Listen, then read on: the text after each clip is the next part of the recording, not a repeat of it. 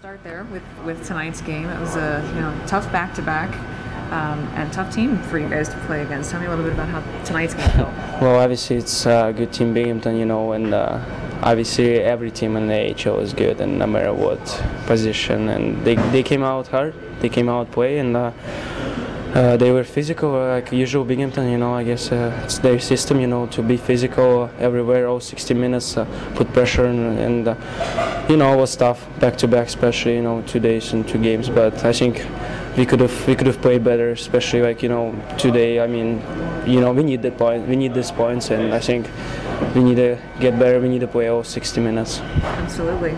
So, up until tonight, for the last few weeks, you've been playing center on the first line. Yeah. First, let me ask you: have you ever played center before? Yeah, I played a couple games in junior, but not really. No, I didn't play center. Basically, I played wing all my life. Sure. So, did it come as a surprise to you when you got moved to center for a little while? No, I'll be honest. I'm not surprised. I'm not crazy surprised. I mean, I was kind of what? I came out in the locker room. I was like, what? And I mean, I like play with the puck. So I think it's good. Good for me, and especially the centerman playing with the puck more, and he's skating with the puck. So, and I like to move the puck around, so I like it so far.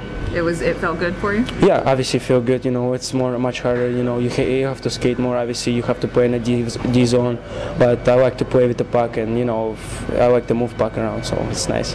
Twitter's going crazy though. They're saying, "What's going on? Is Scherbak being groomed for a center?" So is this long term? Is this just a short term experiment? What do you think it is? I don't know. We'll see. I mean, it's a coach's decision, right? So my job is to go and play. Every position, wing or center, and just my job is gonna go and play hard. And obviously, if I'm centerman, it's more responsibility, and I have to be consistent to play center. So I need to work every day to get better in centerman. Is consistency something that they've told you that? Yeah, obviously they want me to be consistent, right? They want me to play all 60 minutes, no matter what situation is that, right? If it's 6-on-5, right? They want me to be on the ice, and I need to get that trust, get that consistency, so I can be on the ice in every situation. How did it feel tonight being back on the wing?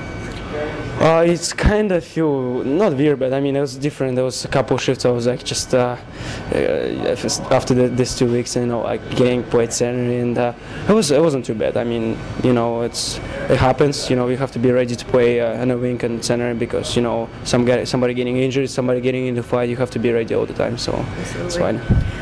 How did you deal, particularly this season, with kind of back-to-back injuries that put you out for a little while? How do you keep your head in the game and keep your confidence and your motivation up? Well, it's tough. It's obviously tough, especially the first year, right? I wanna show what I can do, especially again first year, and it was tough. It was a tough time, but I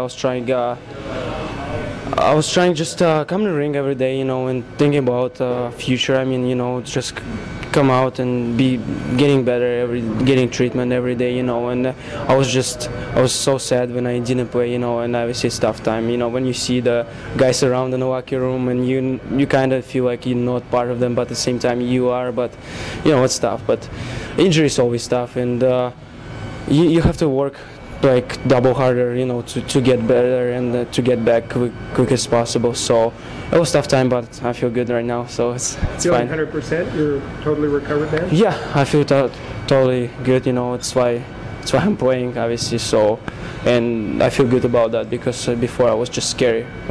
Sometimes I was just scared, to go to the bottles because I was like, I don't want to, injure my ankle again. So now I feel better totally, and I'm good to go. And on top of that, now that you've been playing for quite a while again, now you're feeling good about your game this season and its development? Well, I'm in my mind. I always want to get better.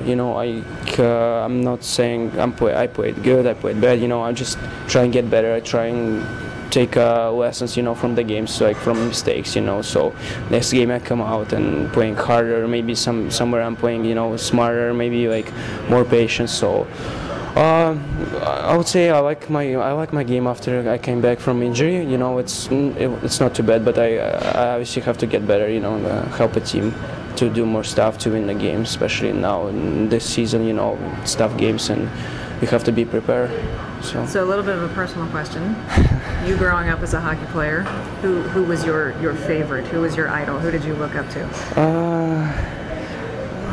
I would say Pavel Datsyuk.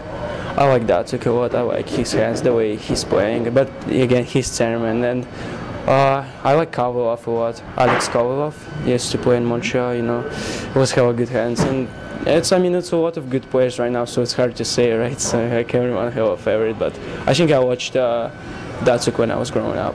That was my favorite player.